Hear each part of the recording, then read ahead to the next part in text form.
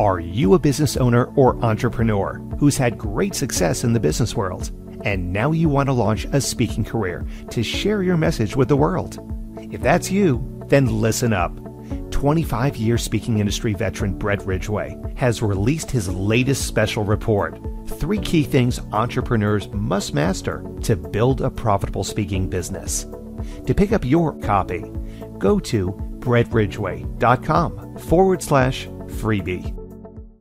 Welcome to the Spotlight on Speaking show with Brett Ridgway, where you'll learn the keys to building a profitable speaking business from speaking industry pros.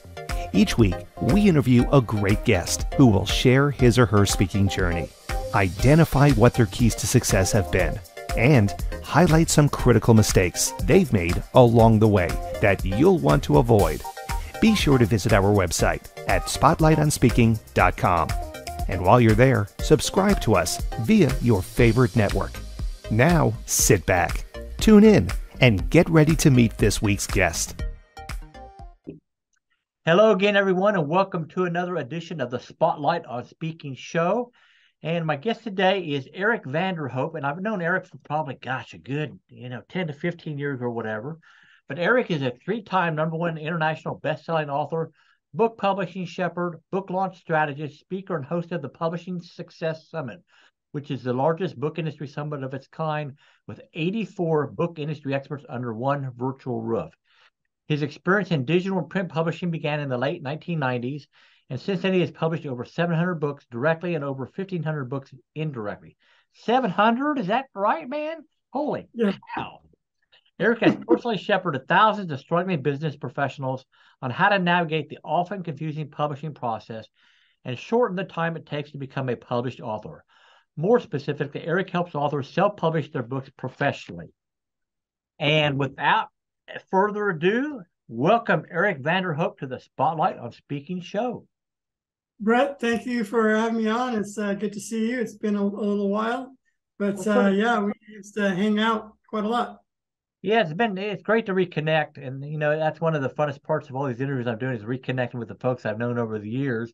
But I mean, we go back to the Author 101 University days and all that, and you were a valuable asset as part of that process, and brought expertise yourself to the table certainly also. So let's dive right into it, Eric, and share a little bit more with us about how you got involved in the speaking industry in the first place. What niche did you tackle and why?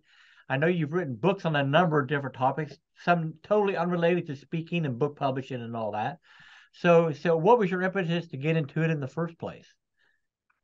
Well, that's a great question. And it really kind of goes back to quite a long time. I've always had an interest in sharing things and helping people, especially helping. As I later on in life, I started getting really interested in certain niches, business ideas and things like that. And I believe probably 1995 was when I first connected with Tony Robbins. And then while I watched and read some of his books, I was introduced to Frank Kern and a couple other internet marketers back then, and it was the wild, wild west of the internet back then. And so after I, followed a lot of these individuals, I saw how they were doing what they were teaching. And so I thought that maybe I could learn from them and then put into action what they were doing. And so I created a book. And the first book I created was called Mastering Niche Marketing. So how does it all deal with, or how does it all go back to speaking? I was really never, I guess I'm an introvert. And you wouldn't think so, but always shy in the big crowds. And in the smaller groups, I was more open, and lots of my friends would needle me and make fun and tease and stuff like that. And it was a give and take back and forth. And as that went along, I grew into the entrepreneurship style of teaching. And as I did, I learned that, in order to teach, obviously you have to get out there and speak. And so I was very, very, it took me a very, very long time to get in front of a camera and teach. I was always like behind the camera, so to speak, or, backstage or back of the room, so to speak, where I would show people and help people on the small level, but on the large level, I was like, there's no way I'm getting in front of a large crowd. So when it really comes down to is you just got to punch through the wall, or crawl, climb over it, or somehow find a way around it. And just that mindset has to come into it, because in order for me to get to that position of wanting to actually speak and get in front of people, I had to actually do it. So it really comes down to just doing it, and then doing it over and over and over and over again until you get comfortable. Now, if you're in a position where you're probably still not comfortable, that's actually a good thing. Being nervous because you want to make sure that you're giving, the right information and that you're teaching properly and so forth. So you want to have that part of the mindset part where you're it's not that you're worried, but you want to get out the right information. Mm-hmm. So you're always going to be, nervous, so to speak, to get out there. But yeah, I would say that my biggest, I guess, obstacle was just to get through that part of actually getting in front of people, getting in front of the video, and then just doing it over and over. And then after a while, actually, I break through with my the first summit that I hosted and put together back in 2016.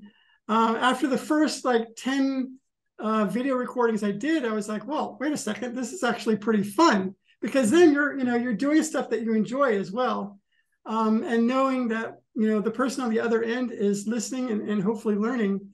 So and then as each interview went by, that was just more and more practice, and then you get a little bit more comfortable with just the whole situation of just you're in front of people, right, talking to people. So yep. But yeah, that was the big challenge for me, was to get through the video. Well, without a doubt, you do get more comfortable with it over time. And I came from a similar background in terms of I was happy to be the back of the room guy and kind of being naturally introverted myself. But eventually I realized, you need to just get the gumption up to step out from the back and get up on the stage and share what you've learned along the way. And I mean, if you're just sharing what you've learned and all that, then it does relieve a certain amount of pressure, and you do get more and more comfortable with it over time, certainly. But as you mentioned, you did a virtual summit for the first time 6 years ago, which is, almost before they were even invented. So I one of the questions I normally ask folks is, share some of their keys to success as a speaker. So because of your extensive experience in the virtual summit world, I would kind of like to focus today, if we can, Eric, on, from your experience hosting and being on virtual summits, what are some of the keys to success to make your appearance on a virtual summit as successful as possible? Yeah, that's a great question. So it really depends on how so either you're hosting a summit, or you're on the other end of it, maybe someone who is the speaker or the guest. But in the sense of, you're saying for someone who's actually hosting it, so you want to be prepared. So that was the first thing that you want to be is know the person that you're connecting with and interviewing. Have questions kind of ready. Perhaps have questions that you can either give to that person ahead of time, or you can ask them, are there questions that you would like me to ask? That could be part of the preparation. Some hosting is more ad hoc, or more like just kind of going with the flow, more of a conversational. Mm-hmm. So there's different ways of doing or hosting a summit. Like could be just a quick total question and answer, or like I said, conversational. If it's not part of a summit, let's say you're doing something in front of a video, maybe you're answering questions, frequently asked questions from people.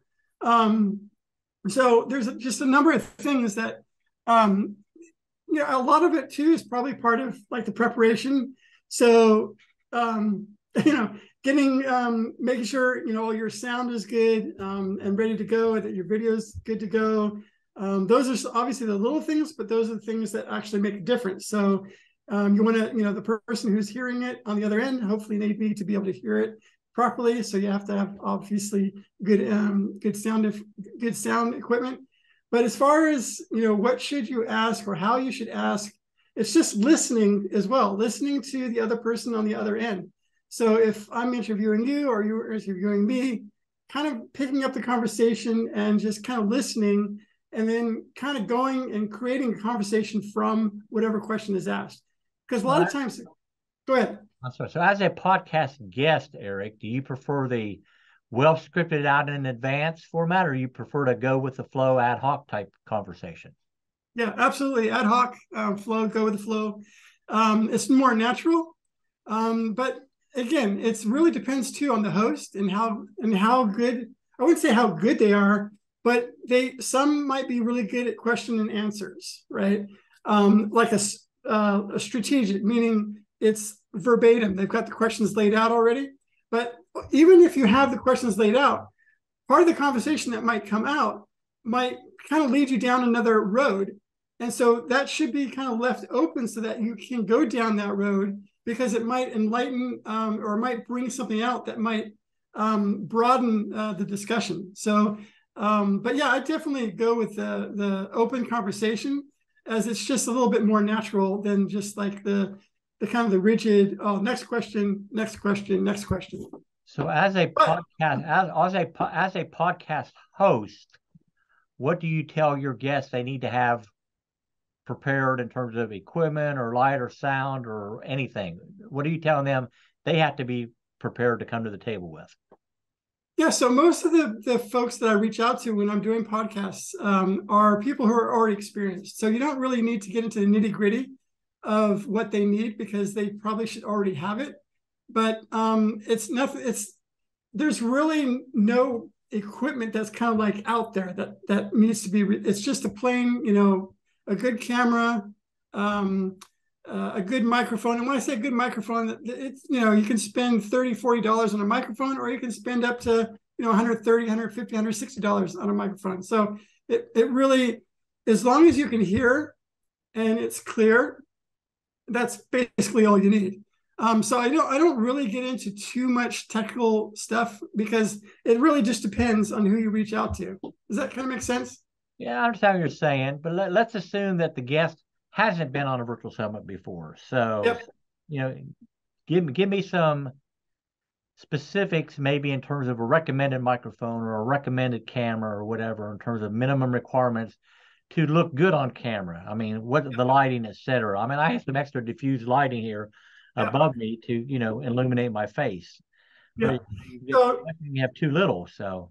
absolutely. So yeah, so just some of the minimal stuff. So I have a ring light in front of me that kind of adds a little bit more warmer light onto the face.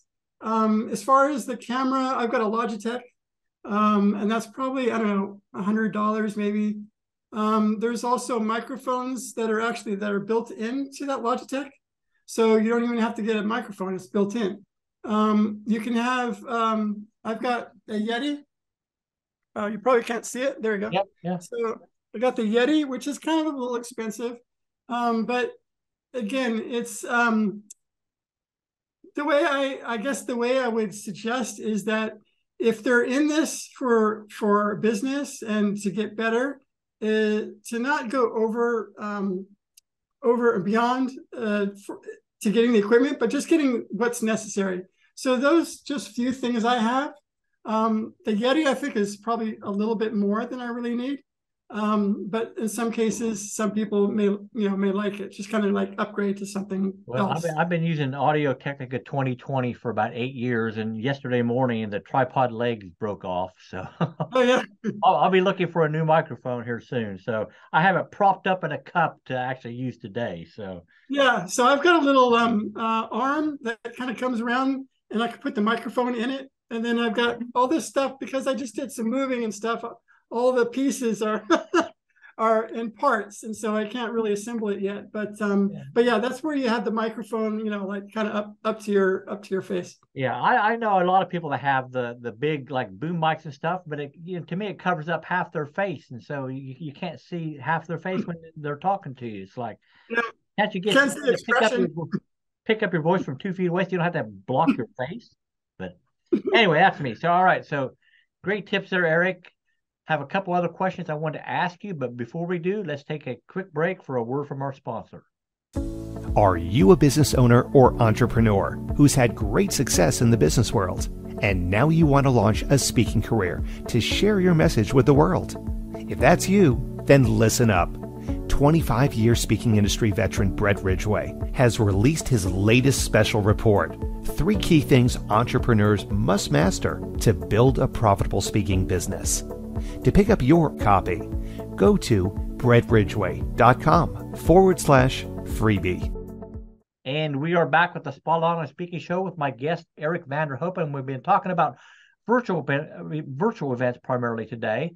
So a two-pronged question for you, Eric. So whether it was at a live event or a virtual summit, I'm going to ask you to bare your soul here a little bit and maybe share a couple mistakes you made along the way that you'd highly encourage others to avoid.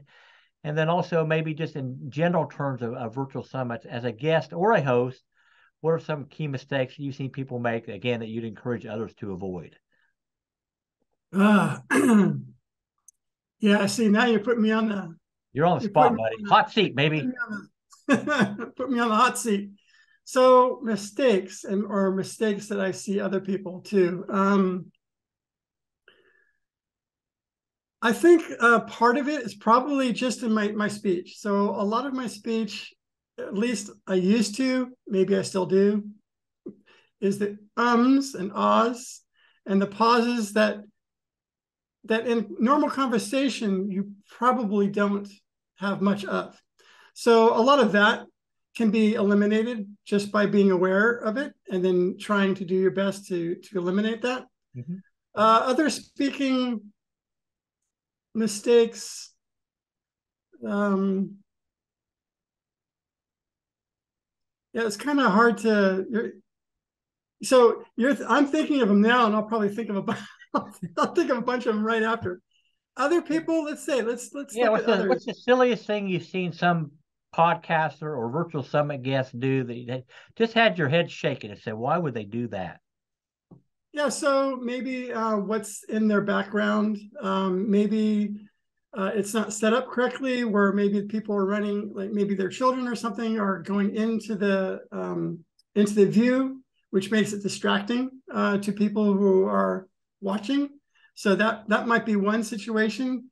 I don't think I've seen much of that, but I have seen one or two instances of that happening. Another would be lighting. So I'm sitting near a window, but I was interviewing one person one time, and they were near a window, and it was early morning or maybe early twilight. So it's either the sun coming up or sun going down. And as the interview progressed, the sun would get really, really bright or really, really dim. So having a consistent light is really important, because that could be something that could interrupt the thought process and the learning process of someone who's watching. As far as listening, that wouldn't even come into play, right? So if it's a podcast, you're listening to a podcast. So just other noises, background noises that shouldn't really be in, because that's distracting. Turn stuff like that. Turn off your cell phone before you start recording. Oh yeah, the cell phone, and even things on your computer that make sounds. So when you have a notification that comes in, they make sounds. So depending on how active you are on social media, you can have these pinging throughout the interview. So that could be distracting as well. So turning everything off or closing everything on whatever computer you're using, so that there's less distractions. So I got to ask, are you planning another summit right now? Are you working on your next one? As a matter of fact, I am working on another summit. It'll be coming out probably summer of 2023, and it's going to be called Book Launch Summit. Awesome. Yeah. So if somebody wants to find out more about what you have going on, Eric, where should they go to learn about your book shepherding and this upcoming summit and all that? Just type in my name, ericvanderhoop.com. That's my website. Or you just Google my name and you'll find hundreds of references to me. But basically, my official page is ericvanderhoop.com. There's a contact page there if someone wants to get in contact with me. There's information on, the summits and the podcasts that I've been on, and as well as events that I've attended and been on, and also the books that I've worked on as well. So that kind of gives people an idea of what I do. Well, I had no idea that you had done that many books, so kudos to you. Very good. Thank you, sir. So, any final words of wisdom before we wrap it up in this episode? Yeah, I'd say that, whatever it is that you're trying to learn, I would say don't overlearn, don't overdo it. Meaning just narrow in and just be really good at whatever that is, and just to focus on that one thing, because it's really easy in today's day and age to get sidetracked and what's the word? Distracted, because there's so much going on in the universe, right? In our world.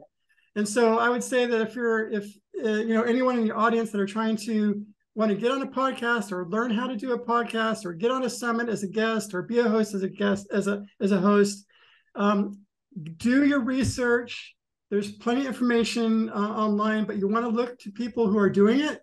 So learn from people who've been doing it, so they know what's going on. You're not learning from someone who doesn't know what's going on. So at least get educated first, and then tip your toes into the water and do a little bit at a time, and then do it consistently.